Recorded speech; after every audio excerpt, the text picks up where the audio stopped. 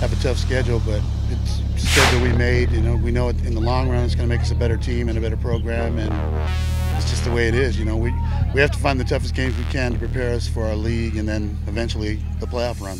Well, they're big and they're fast and they've come a long way, and I'm sure they didn't do it to go home unhappy. So we got our work cut out for us, but it's still 11 on 11, and they're still the same age kind of guys out there, and we're going to see how we do. I think we're going to do pretty good, and I know they're a very, very talented team, and I have a lot of respect for Coach Starr. We go way back, been playing each other for a long time, so we'll see how it goes, but we definitely have a lot of respect for them, and you can unquestionably see their talent on film as you prepare for them. Yes, we're live at Venice High School for our game of the week, Venice versus Helix High School. This is Prep Star Magazine, serving live in Venice Beach, California.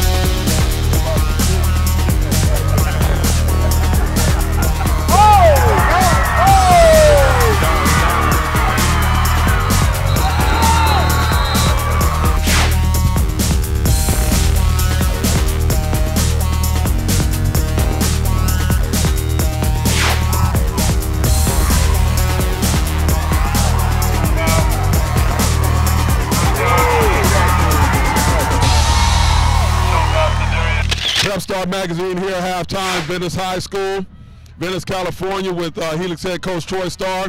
Troy, how's it going so far? You know, we had a fast start, then we ran into some, we had a kid get hurt, and then we made some mistakes. We're a little out of control right now. We got to calm down at halftime, come out and play a good second half. What do you think were some of the big plays and differences in that first half? Well, I think we just, you know, we turned the ball over a couple times. The interception for a touchdown hurt, and we had a 14-0 lead, and we kind of let up a little bit, and they jumped on us. They got some real fast guys. Yeah, you can score quick. And I know you've battled with Angelo over the years when you were over at Taft High School. How do you compare the team that you're seeing today with some of the teams that he's had in the past? Oh, he's always got great skill guys. Does a really good job with the pass game. He's a good coach. I know you got to get out of here, Coach. I wish you luck in the second half.